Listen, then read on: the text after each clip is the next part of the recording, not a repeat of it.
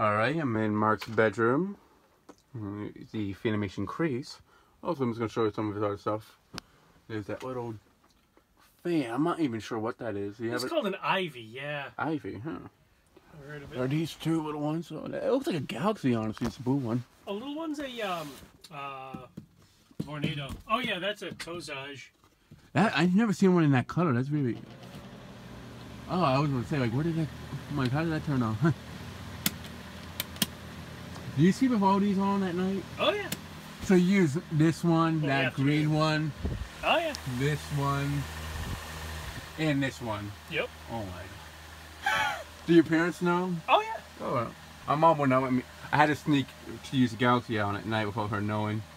Well, she complains I'm using too much electricity, but she doesn't even use anything in her room. But... Oh yeah, fans don't use much. Alright, so I'm just going to show the light. Yeah, the light's up the room. Yeah, and if you hold the button, it dims. Yeah. Now, you got this at Lowe's, right? No, I actually got this at the Portsmouth, New Hampshire Habitat for $45. Really strange that you find something this new at a brand new in the box. I don't know why. Somebody must have bought it and they didn't like it or something. Still taped up and everything. Oh, wow. So, yeah, here's low. Is it a 3-speed fan? Yes. Now, you had a blender fan in here before, right? I've had a Hampton Bay Harbor Light. That was the first one. Then a low.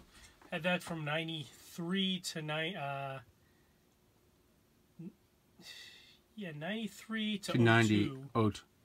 Yeah, because the low profile that used to be in here you gave to me. Yeah, from 02. Yeah, move some air on low. From 02 to 14, I had the low profile. From 14 to 16, I had the progress lighting. Progress lighting. I always get those two mixed up in there. I had a blender on for about, it was a K63 blender. I had that in here for about 2 hours, and after about 15 minutes, it started really smelling like electrical, like, you know, like, not like smoke, but had that like burny smell to it. So, and the motor was really hot. Had a Bernie Sanders. Bernie, feel the burn. But, and it was hot to the touch. So I decided, I was like, I'm not sleeping with that. So I unhitched it, and then put this up just as a stopgap solution, stuck the Crease up because it was new, and yeah, and I've had it up here for about a year now, and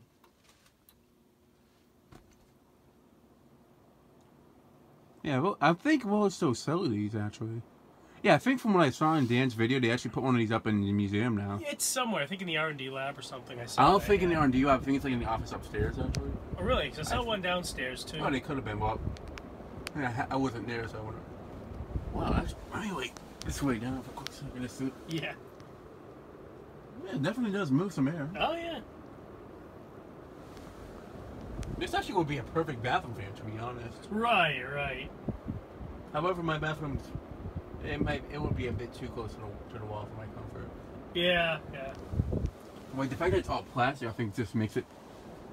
I mean, this probably could be used outdoors, to be honest. Yeah. Is it an indoor-outdoor fan or no? Watch your fingers. I'm just trying to get the air movement. Yeah. That was some good air. Well, with all of these, you definitely sleep pretty good at night, so. No, I'm a full-blown insomniac. I have trouble sleeping, and then I'm borderline narcoleptic, so I have trouble staying awake, so it's tough. Oh, yeah, I'll just shut it off, and yeah, that'll be it for this video. Thanks for watching. I hope you enjoyed, and stay tuned for more videos to come. Good night and good luck. We're going to need it.